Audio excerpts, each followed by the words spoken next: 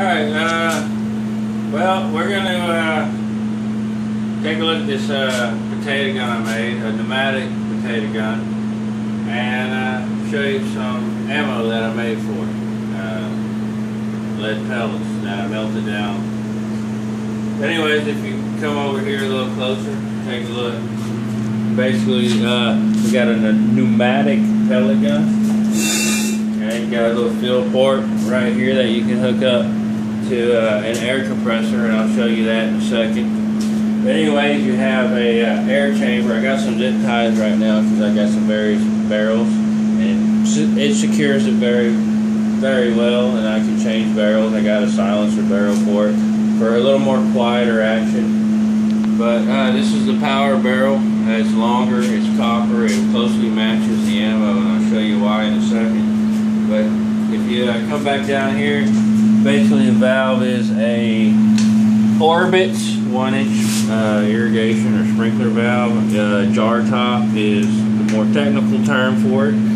Got a blowgun valve. I drilled a hole. I had a tap and die set, drilled it out, ran me a fitting in there. Don't forget the Teflon tape, it'll leak. Anyways, blowgun valve. I took the little tip out to help it flow a little better. I could have ran my Dremel in there or a drill bit and poured it out, give it a little flow, but I'm not going to do that. It's a little simple build, less than $100. But well, you know, I'm going to say this is a potato gun, but we got some different things we like to shoot out, and I'll show you something that I made. If you look over here, this is some lead pellets, and these hit pretty hard. You got potatoes, you got marbles, you got a variety of things that you can shoot out of a pneumatic potato gun. But these weigh about 1,800 grains. Got a scale right here. Let it turn on. Lay it right in there. 1792, about 1,800 grains. And they're pretty easy to make. You can get pellet gun ammunition from Walmart, something cheap pellets. Find a tire shop that'll give their weights away. And basically you melt them down. Either the left, there's always some zinc or steel that come with it. If you look right here, you can see, and it'll tell you what kind of weight it is. These are steel. So I separated the lead ones out, milked them down over an old rusty barbecue pit that you don't want to cook under, and basically pour them in these. I made this little mold. Took me it's a little something cheap. They're not exact, you know, you're not going to go shoot match grade accuracy, but you know, cut them off about 1 inch and sweat them on with a little sweat.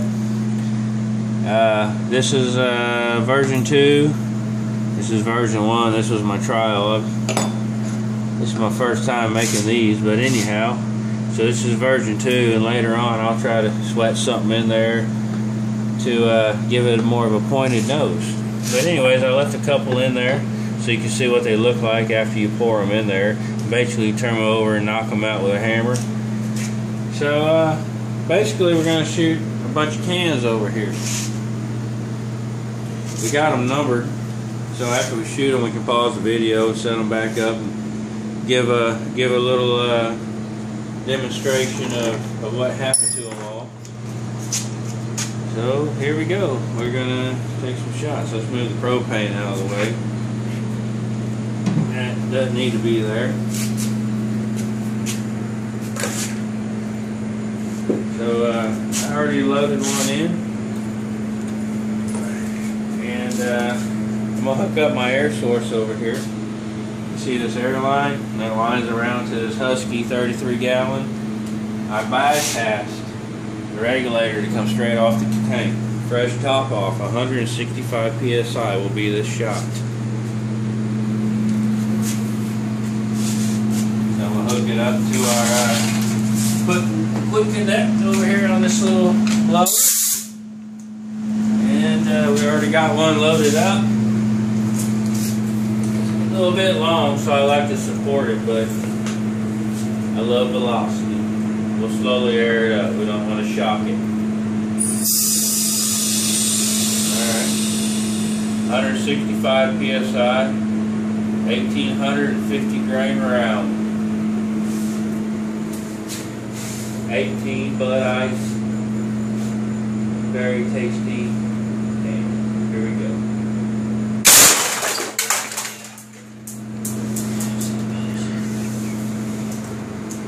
That was nice. Pause it.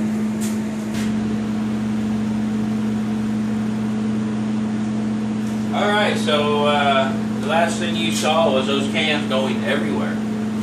So we have the cans lined up. Hopefully you saw that in the earlier part of this video that they were numbered. Here's a little preview. We'll get a little closer in. But there, we set them back up, and those about 1800 grain homemade cast lead pellet at 165. Coming out of this bad boy with a $15 valve. Pretty nice. Pretty freaking nice.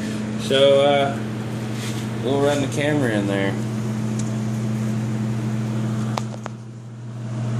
We'll come at it. First cans just ripped open, and it just kept on going down the line. We separated them a little bit to help. You can kind of see the exit wound there. That is pretty freaking nice. That's all 18. All the way out.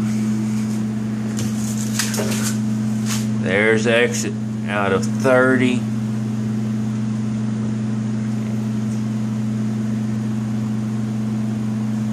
Here we go. I'll show you the numbering again. This helps us get them back together. I don't have a high speed camera, because that would look really cool, I'm thinking. But anyways, yep, little $100 rig there. An 80-inch barrel. A 6-foot air chamber. And it's coming off of, there it is, at Husky 33 gallon. Line fed. Take a look back over here. You can do a whole lot of different fittings. You can do a little 1/4-inch valve with a quick connect, make it nice and small. Whatever you want to do. If you like a long barrel, you can glue them down. You can do a lot of stuff with it.